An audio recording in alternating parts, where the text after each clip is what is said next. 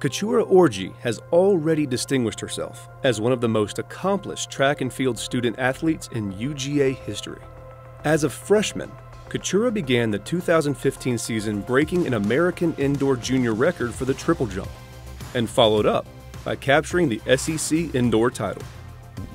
And every weekend basically improved and got herself to a different level and led the country all the way until the NCAA championships. And remember, that's an 18-year-old girl coming into this big league and taking charge.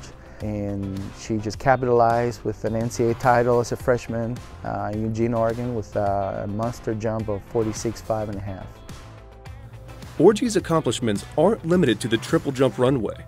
She is just the second SEC woman in history to earn one of the Outdoor Scholar Athlete of the Year awards by the U.S. Track and Field and Cross Country Coaches Association, and the first from Georgia.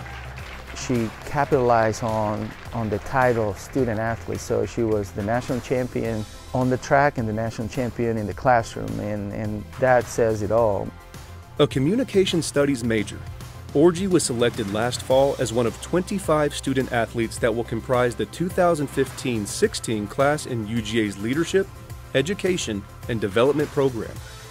Her teammates call her a CEO, meaning she's going to be one of those very powerful, very determined CEOs out there that takes charge, and that's a sign that this girl is going to take over a great leadership role at some business or some corporation, and this organization is extremely lucky to have her.